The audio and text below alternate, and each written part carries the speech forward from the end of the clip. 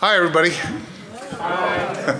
So this is kind of this is a master class. It's a really great opportunity, I think, to have an American actress come to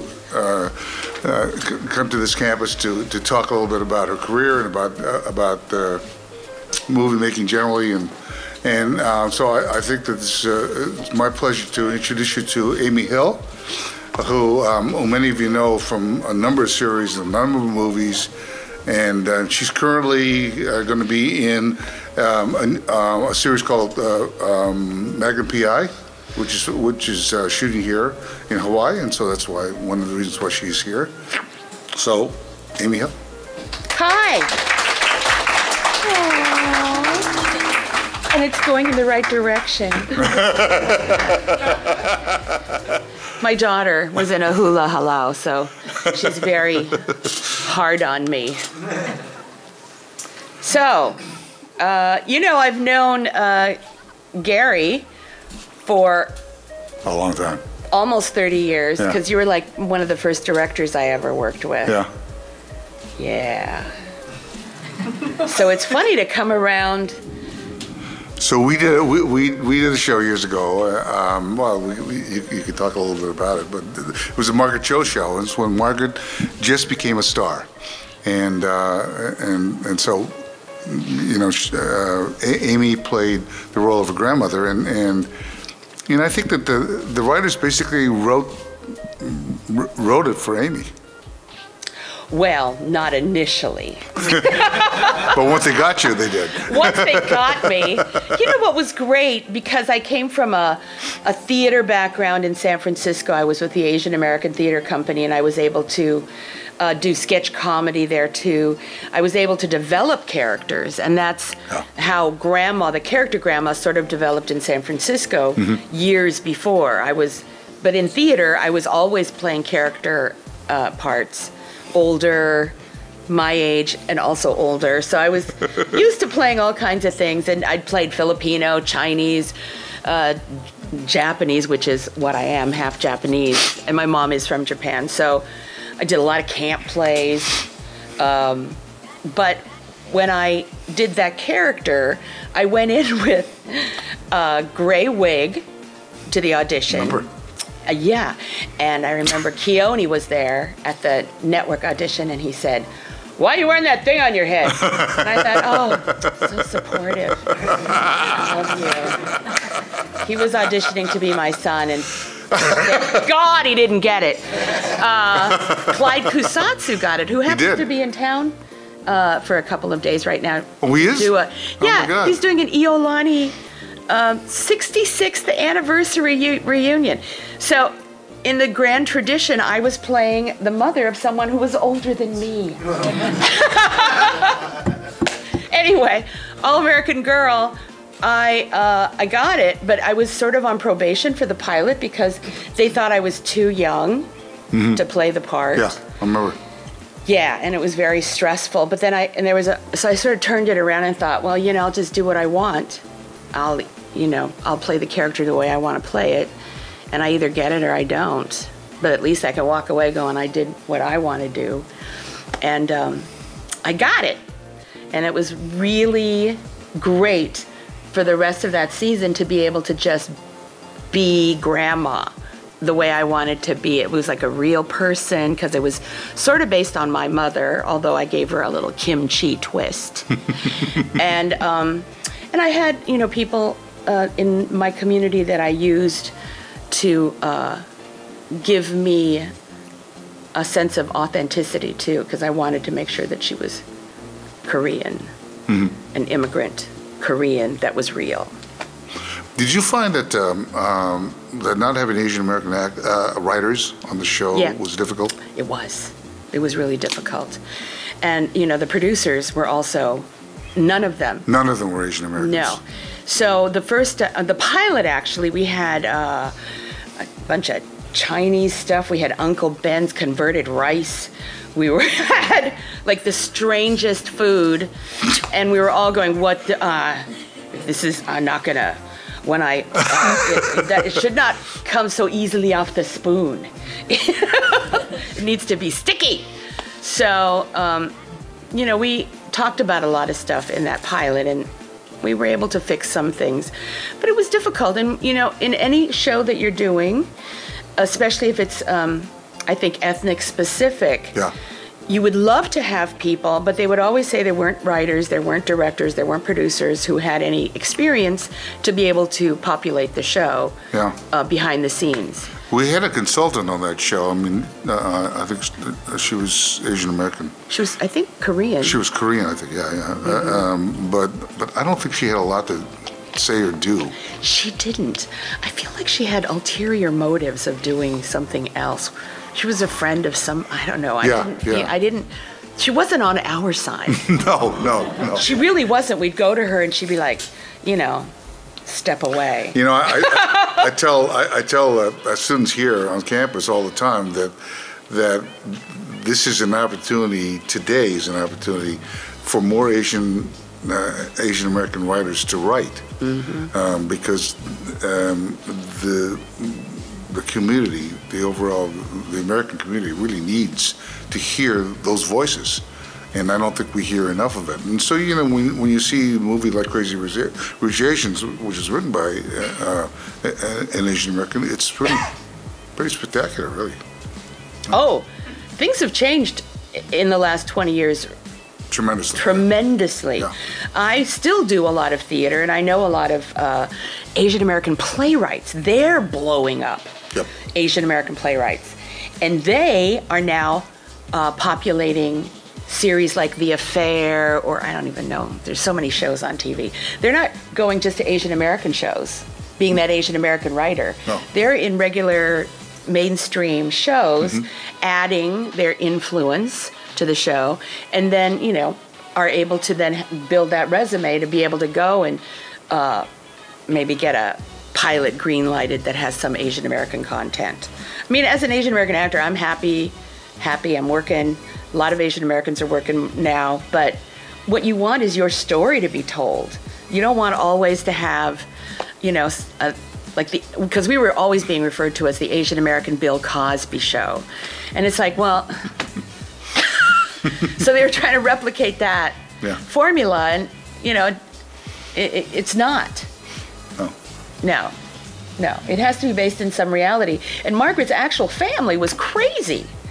And it would have been a great show. I mean, they went to church. I remember going up to San Francisco and hanging out with them. Margaret came down in satin hot pants to go to church. My mother would have been like, oh, you turn around. You're not going to church with those clothes. And her mother was like, Margaret. And I'm like, wow. But, her parents owned a porno store in San Francisco. And it had gay books and stuff. And, I mean, that story would have been fabulous. The reality of their lives. Her dad was, a writer. So, in our show, the dad owned a bookstore, but it was like Barnes and Noble. All these missed opportunities for real stories that I think everybody would have watched and said, oh my God, that's my family. Yeah. Because everybody has crazy families. Yeah. Just saying. I'm not going to tell you anymore. Yeah, well, I have a lot of thoughts about that show.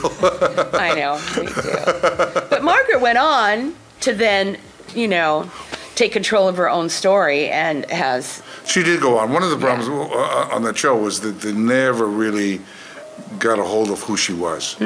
And so consequently, as a result of that, it never took off, because I think what was special about Margaret is she was one of a kind performer, and she had a personality that was one of a kind, and I don't think that they were trying to morph her into somebody else.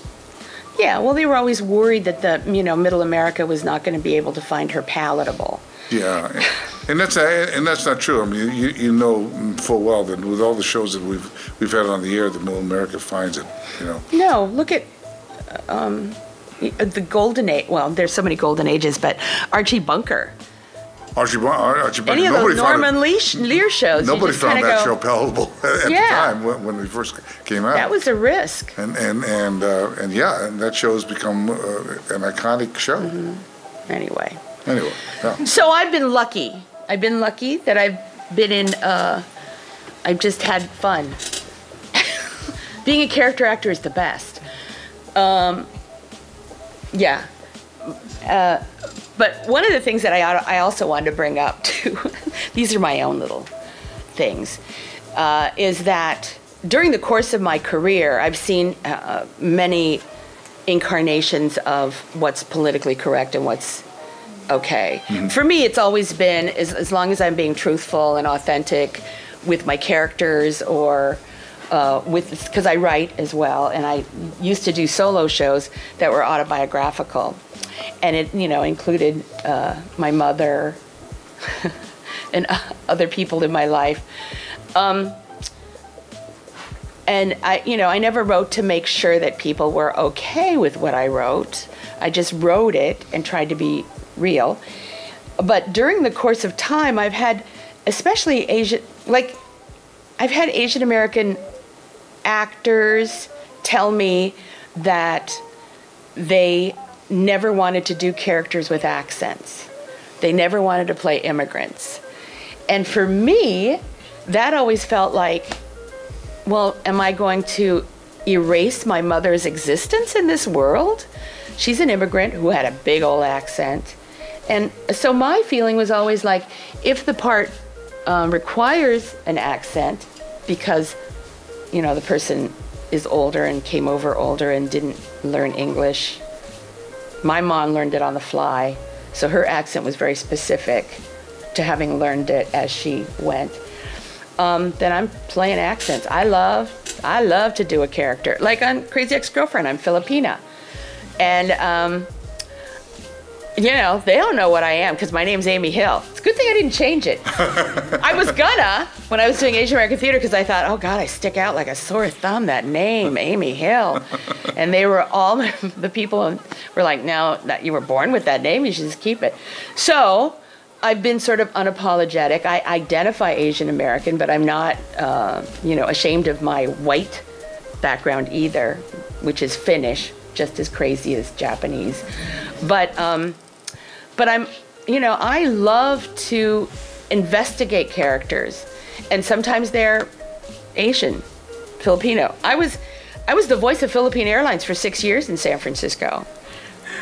They thought I was Filipina. I never said I wasn't. They didn't ask. They just wanted somebody who could do this very gentle, slight accent, and the Filipino executive said, yeah, that's it, that's the girl. I think she went to some private school in Makati. Yeah, that's right. So, but on that show, the writer was Filipino, and he called and he said, can you do a Filipino accent? And I went, hell yeah, I can't wait. But, he's there. Josh Chan, who is Filipino also, they're there to yell at me if I'm bad, if I do something wrong. So we really try to be authentic, especially when I'm playing, specific cultural characters. But I just want to be real. And, we all know that basically in many respects, we're all the same. We're just humans.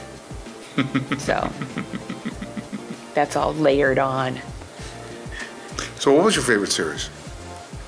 Well, I have to say All American Girl, because they really let me, once the show started going, everybody else was having issues. And, they were always telling Margaret to do this or that or change or whatever. Yeah. All the people wanted more screen time or whatever. So they just left me alone. Sometimes they just let me ad-lib. They go, okay, here's the remote. Do something fun. We're going to go work on this other thing over here. So it was really fun. Was that the first time that you had worked with a completely Asian cast? Because except for one character that was That was. Well, it was all Asian except for her friends were white. Yeah. Big giant Judy Gold. Yeah, Judy Gold was. And yeah. Maddie Corman, Yeah. who've both gone on to wonderful Right. work. Right. And Ashley, she's on some other show now, Bright something, whatever. Yeah, it was the first time an all-Asian cast. And I knew, because I'm really, like, I've always been sort of in the community, I knew that there was going to be a lot of backlash. Because, you know, you don't have anything for a long time and then they put this out. Everybody's going to say, oh, that's not the show. That's not my family. This is not how it's supposed to be. Why isn't it all Korean? Blah, blah. You knew there was going to be issues. And it's always like, you know, 5 people who are really angry, really loud, and then that scares the executives. Yeah. Where the rest of the community, and then regular people were like, oh, you know, that's so wonderful. You know, African Americans are coming up and saying, you're just like my grandma. You know, Jewish ladies would say, you're just like my grandma. And I'd be like, okay. Did you get a lot of kickback from the network? Did they put a lot of pressure on the show to kind of conform to what they wanted? Or? Well, you know, I really wasn't part of any of those things. I know Margaret talks about it, but my nature too is probably, you know, if it doesn't concern me, I just don't, I'm oblivious. I was at the same time writing on a PBS children's show. Oh. So I was in my trailer writing for a lovely, a very diverse children's show called Puzzle Place, which was, I was writing the Asian American girl. Oh, I see. Which came from being in theater, writing my solo shows. So you started in comedy, correct? I started, in theater, Asian American theater. Yeah. I studied at ACT, I went to the Asian American Theater Company, and, you know, at that time, we were brand new, so none of us knew really what we were doing. So I'd be taking classes at ACT and running back to the theater and teaching those same things to people that I just learned that day at night. And I was directing, and we were writing, and it was such a great time because it didn't matter if you were good or bad or if you knew what you were doing. You know, it was very... Right. But it was very exciting. Right. We had a space. Right. We were writing our own shows. Very exciting time. But it was also the height of sketch comedy and improv. So that felt like a really good place to be. But the people I studied with were also old school. So it was really more character-based, situational-based, not making comedy. Comedy came from the characters. So, yeah, so if stand-ups came in, the teacher would be like, yeah, if you want to make a joke, go somewhere else. Sure. Yeah, so it was really great. Sure. Did Second City and those places kind of develop out of that? Well, Second City was Chicago. Well, it was Chicago originally. San Francisco, I think there were people that came from Pitchell Players, which I never really knew, but it was out of that St. Paul. I'm old, I can't remember names. But he's like the guy who started Second City.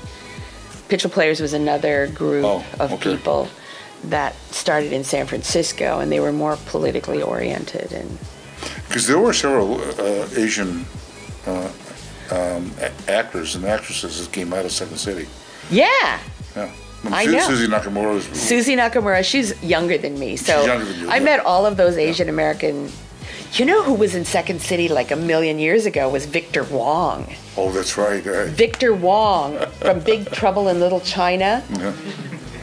He was like crazy. I loved him so much. I directed him in a play in San Francisco, and I remember because he was stoned all the time too. So I literally would go to his house in the Mission District and say, "Are you coming to rehearsal? Are you awake?" He'd call me at 2:00 in the morning and talk about his character. He was just nuts, but he was brilliant. Yeah. Just brilliant. Yeah. And he had a mini stroke or something, so one side of his face was fallen a little. Bell's palsy, I'm not sure what it was. But that always added to his character, this kind of lived-in face. And the first movie I did was with Wayne Wang, who it was called Dim Sum. And Wayne, nobody got paid. Nobody got paid, and we were in the worst, and it was not under SAG. So we also were treated badly. Not badly, but just not under a SAG contract. So our conditions were pretty difficult. But Wayne was, giving me direction by saying, "Don't think." And I remember going, how do you clean your brain? And so I was having a lot of difficulty with him because he really didn't know how to speak to actors at all. And Victor took me aside and he said, "Okay, just say yes to whatever he says and then do what you want."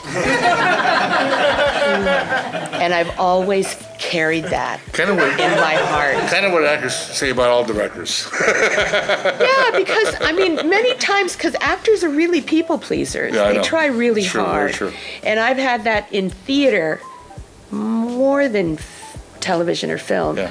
But, you're just you're jumping through hoops, and by the time you've jumped through that 5,000th hoop, you have no idea who your character is anymore, because you're just so lost. You're on such shaky ground. So, if you are acting, really trust your own instincts. Listen to the director, because oftentimes they do have the key to what is going to unlock whatever issue you have. Because sometimes, or many times I've been like, I don't know what I'm doing, and you're just trying all these things, and they'll say, one word, and you go, "Oh!" And then it makes sense. So always be open to listen. But, if it doesn't work, toss it. But I've never had that problem with you. You're so nice. You haven't talked to other actors, obviously. Nobody's ever complained about you. Do you find that you get that you can get driven out of a performance by a director? Yes. Yeah. Yeah. Many times, not many times, but a few times I felt like, I came in sort of having an idea, especially if it's a character that is something close to me, if it's culturally specific and I know who this person is and I'm ready to do it, and they'll just say, "I think you need to do this," and I just can't figure out how to make it work. And I try because, at the end of the day, I know that to a certain extent, I'm just a hired for hand person, that they're, especially if I'm a guest star, there's a purpose for me in that show that maybe I don't know. So I will listen and try to change it, but sometimes it just nullifies everything, and I feel like I come out neutral, which is really a horrible feeling as an actor, to feel as though you've walked away and That's true. you've done nothing. But maybe somebody sees something, but you just go, "Oh." So I usually don't watch anything I've done, even if it's something that I feel good about, because in the beginning I would watch and I remember the first time I saw Dim Sum, and I just thought, God, I can't stop blinking my eyes. What the hell's wrong with me? I should have put eye drops in. I don't even notice anything else. All I'm doing is, what's wrong? Why am I blinking so much? Why didn't somebody say stop blinking? Anyway, so it's stupid. I can't watch. I have to just know my own, have my own sense of what I've done is good or not. No, it's funny. I've talked to a number of actors who said that they just can't watch themselves. They just don't. They don't like to watch themselves. No. They don't see the movies that they've done. No. Or you'll watch the movie and then go, la la la. You're coming on. Right. Yeah. That's why theater's so great, because you think you're somebody, you feel somebody else when you're on stage, and there's nothing to tell you otherwise. Yeah, can you speak a little bit to that, the biggest difference from an actor standpoint between theater and doing movies? Well, the biggest thing is you have 4 weeks of rehearsal. So, I mean, if I did a movie and we had even a couple of weeks of rehearsal, it's a lot. It would shift everything, I feel. Because then you get a sense of who the people are you're with. You get a sense of what the world you're in is. Because oftentimes, I got called like a couple days before Spider-Man. And because Marvel is so NDA, I didn't even have a script. They just said, we just need you for a day. You're going to be a moderator. It was a long day. And when I got to the set, they gave me the script. I had to sign an agreement that I wouldn't, take a picture of it or something. They didn't give me a script. They gave me 2 pages, 3 pages, whatever it was, of sides. And then when I left, I had to turn it back in. Really? Yeah. Well, and I didn't even really say anything that was on there because we were improvising. So it was ridiculous. Yeah. So rehearsal. And then during that time of rehearsal, you're doing a lot of homework, figuring, maybe you're, I remember at Berkeley Rep, I was playing somebody, an artist at the turn of the century. And she was in this time where female artists, well, probably even now, I realized I studied fine art at the University of Washington. Every single professor was a man. So nothing's really changed. Maybe now, but that world, it was very difficult to have any kind of acceptance as a female artist. So my character was that character who was fighting the norm. And so I watched a bunch of films, and I watched one movie about my brain, Camille Claudel, who was Rodin's mistress or something. Anyway, but she actually, I think maybe she died. I'm making stuff up now. But anyway, I watched this movie. I remember in Los Angeles several years before, and I thought, oh, it's a good movie. When I was watching the movie during this rehearsal, I was sobbing because I suddenly had a different perspective of this artist who struggled so hard to, be recognized as brilliant as she was. And I think that's still something that exists for women in the arts or in anything. You just have to work that much harder to get recognition or be able to do what you do. So, anyway, the question was, the difference is just the amount of preparation and work, and you see how everything changes too during that 4 weeks of rehearsal. You start here thinking one thing, and then you go all the way to opening night and you think, I wish I had a couple more weeks, but you don't. But during the course of playing it too, it sort of evolves. The life of the character you're playing on stage evolves. But it's nothing thought out. It's something that sort of intuits out from all the research you've done. And in film, I have to do all that work outside of the film. And if I'm lucky, I get to maybe rehearse the scene once before you do it. So you just have to trust. Film and television is really not the actor's medium. It's really the director's medium. So you have to trust. Yeah.